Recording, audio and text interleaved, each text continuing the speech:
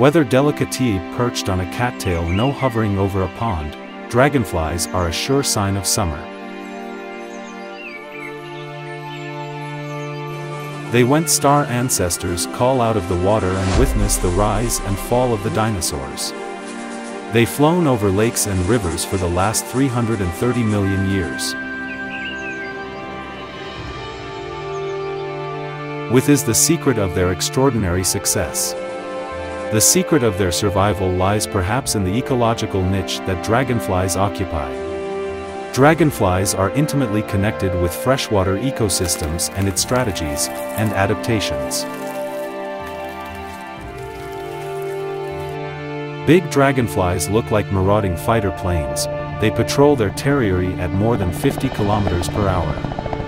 They hover like a helicopter and dart off at top speed. From a standing start, they beat their wings so slowly, only about 30 flaps a second. But that's only part of this story. The real reason for their long reign over planet Earth can be found in their daily lives, in behavior as complex as that of many mammals and birds, yet normally unseen. As we embark on this enchaining journey into the world of dragonflies,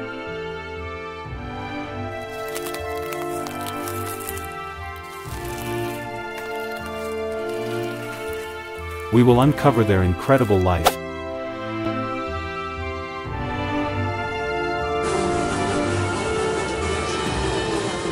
ancient origins,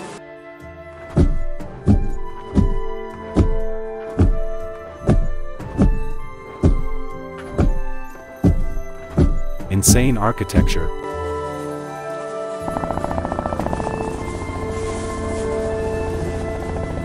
aerial acrobats, and so on. So let's spend the entire summer by this particular lake and watch closely. The little creatures really do have the biggest stories to tell in the world of dragonflies. Dragonflies lead a surprisingly complex life. Perhaps it is because they are completely at home in two worlds.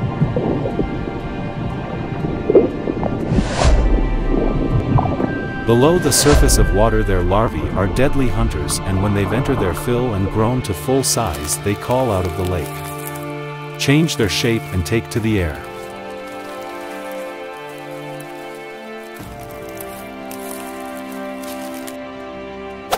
After less than a mouth in a total lifespan that may be 2 to 3 years for the majority of their life, a dragonfly exists as a nymph, a fully aquatic predator superbly adapted to exploit the abundance of food available in freshwater ecosystems. Dragonflies' eggs hatch into larvae, and emperor larvae are killers, let hell emperors. Damselfly larvae are right up there at the top of their menu. Those sharp eyes sport any movement, and the emperor larvae stalks its lunch like a tiny panther. Its eyes are huge and both face forward, so the larvae has a stereo vision. It can judge its distance from a target very precisely, laughs, and when it's close enough it deploys its secret weapon. Jaws that can shoot out on additional half length of its body, a long-range strike capability that for the damselfly's larvae comes out of nowhere. The jaws snap shut and the damselfly is impaled on sharp spines, to be hauled in and chopped up by a pair of serrated blabs before being swallowed foreign.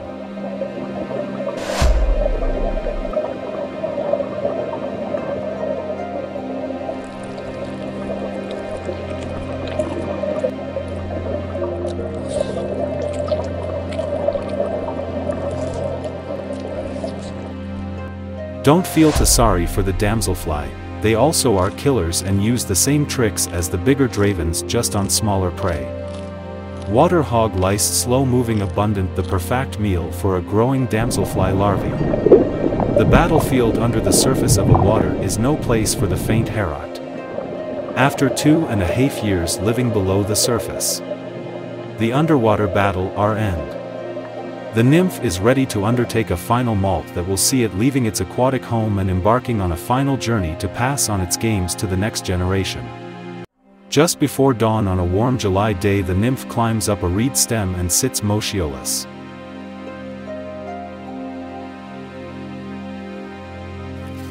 A few minutes later, the carapace above the thorax begins to split and the dragonfly begging to ease itself out of the nymph exoskeleton. The dragonfly waits as its legs harder enough for it to support itself.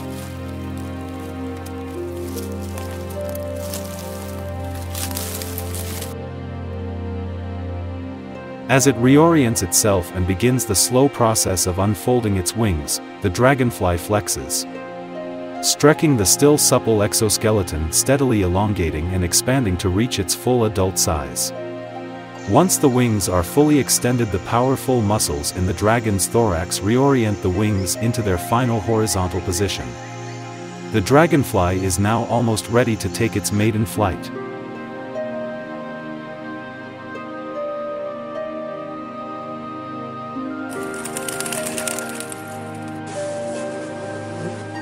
All dragonflies are tour master of the air. They can hover rock steady,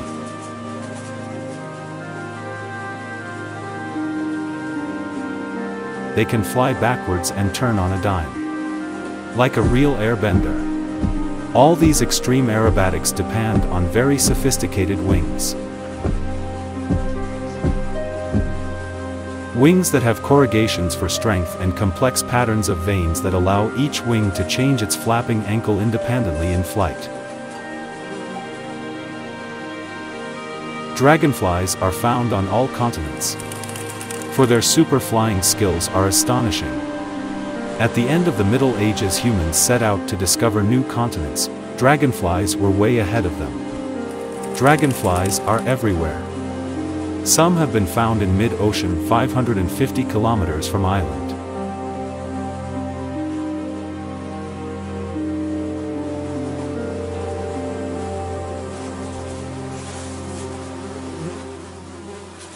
Dragonflies have something vital in common with human civilization. Both depend on fresh water. This ancient civilization flourished thanks to the river Nile. Riverside papyrus marshes have owls offered a home to dragonflies. The ancient Egyptian worshipped their gods in the form of animals. Insects also played an important role for them 3,400 years ago. They immortalized dragonflies in their tombs. We humans have 4 million years of history. We know so little about it. The small dragonflies are 80 times as old as we. In those distant times there was just one single supercontinent, Pangaea.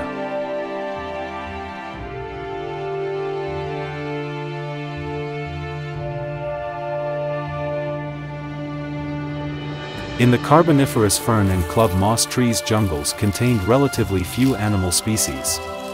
At the age of insects.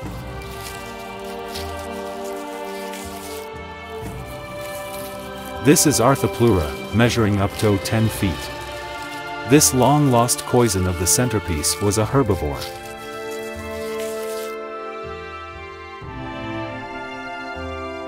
But the fern forest concealed other giants, the ancestors of today's dragonflies. The insane predator Meganeura, member of the dragonfly family, is the largest known flying insect ever discovered.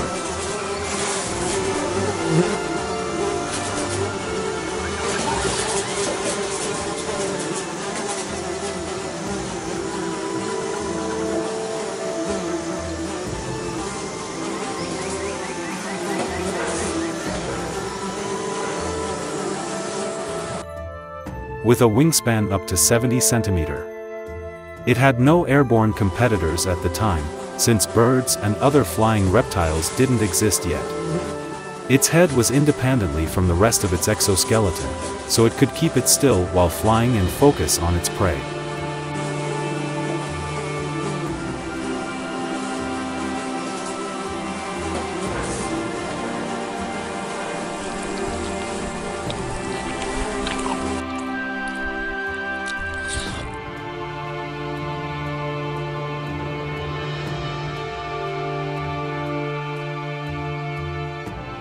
These are creatures that have hardly changed in hundreds of millions of years. From the very beginning they have been perfect sky hunters. Their body design makes them perfect predators. 330 million years of evolution have given them the tools to devour any insect's prey. The legs are rarely used for walking but are used to catch and hold prey, for perching, and for climbing on plants. Hunt anything they can overpower. That includes flies, wasps, butterflies, even their own species.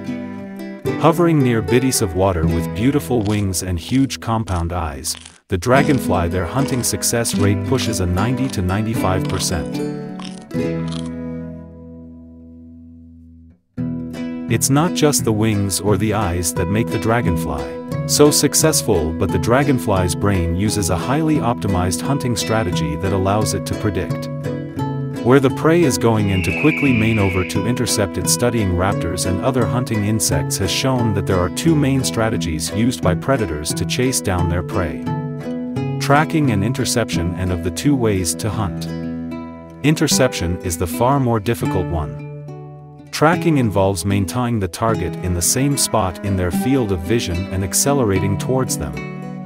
The dragonfly approaches and spirals in towards the prey until its natural advantage in speed allows them to snag.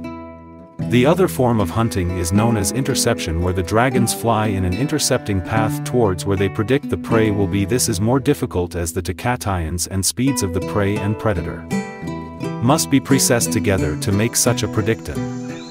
However, it predicted accurately, it's less likely to depend on an absolute speed advantage, which can help the predator to save power, as fast-forward flight and acceleration is energetically taxing, and ever though dragonflies have the speed and agility to be able to engage in tracking it they so desired, they primarily use interception as a form of capture. In humans, interception is a learned behavior, but in dragonfly it's hypothesized that such behavior must be handweaved into their nervous system, linking their visual system and flying system directly. Mostly unchanged through time, their size on the other hand has changed dramatically. The ancient dragonflies were giant compared to the ones that exist today. But insects and other arthropods weren't always so small. About 330 million years ago, they were not only abundant, they were enormous. To meet the biggest invertebrates to ever crawl across the earth, we have to go back to the history in the Carboniferous period, from 298 million to 358 million years ago. That's when you'd find the likes of Meganura. It was a griffin fly, a giant relative of today's dragonflies, that had a wingspan of about 70 centimeters. That's about the size of a pigeon, more than 3 times larger than the biggest living dragonfly. Why did evolution push them to hunt small prey? Why couldn't they remain 70-centimeter giants dominating the skies and snatching up bigger prey? There are two leading hypotheses for the miniaturization of dragonflies, and they're not mutually exclusive. First, we know what allowed these invertebrates to get so big. This time there was much more oxygen in the atmosphere. It's thought that this huge amount of oxygen was able to support larger insect bodies, which rely on passive and active diffusion through holes in their cuticle of respiration. As those oxygen levels decreased to those of the present day, so did the maximum size an insects could reach. The other hypothesis is that small flying dinosaurs and birds, which began evolving 150 million years ago, may have outcompeted larger dragonflies for the same ecological reach. Since there is less competition, birds hunt larger organisms, and dragonflies hunt smaller. Smaller dragonflies were more likely to not go extinct. There are very few insects more successful than the dragonfly, who have remained relatively unchanged for hundreds of millions of years.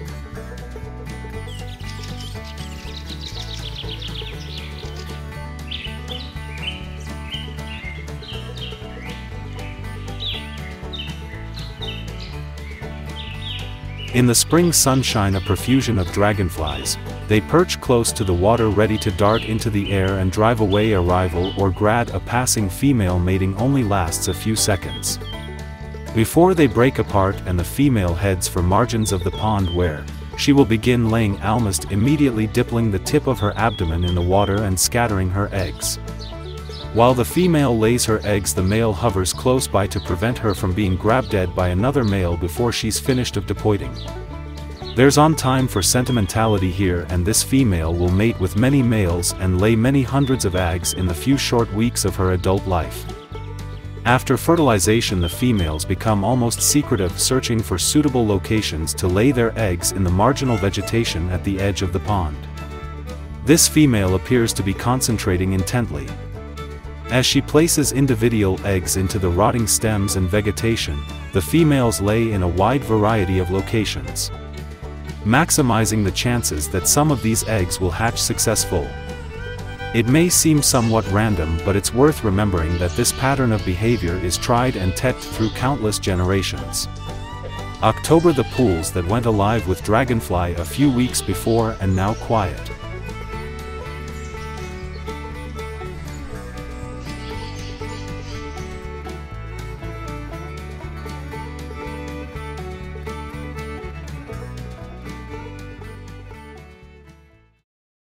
Autumn brings the stories of all dragonflies to be close. The old dragonflies still remains, but the fae that have lasted this long will some succumb and either fall into the water or fall prey to another predators looking for a meal.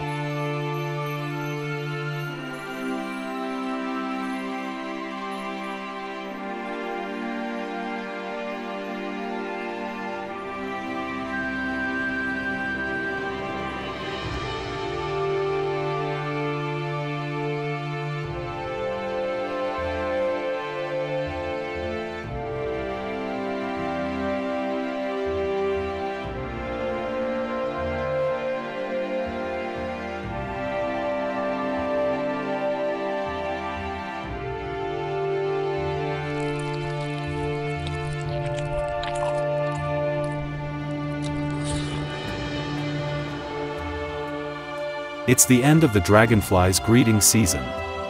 But down below the surface of the pond,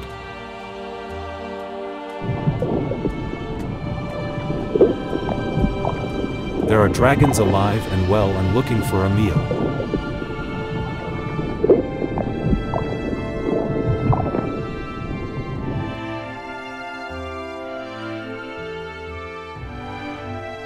So the next time you see a dragonfly flying around your local pond, remember to take a moment to appreciate this killer in the sky and its enduring success as a species.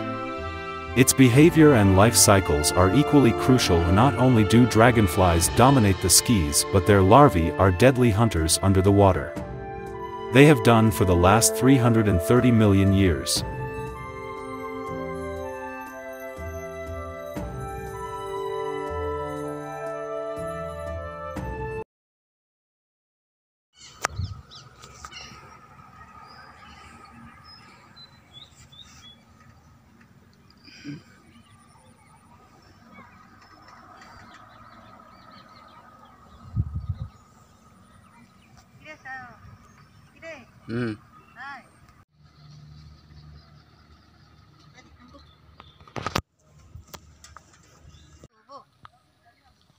হবে বহুত হবে।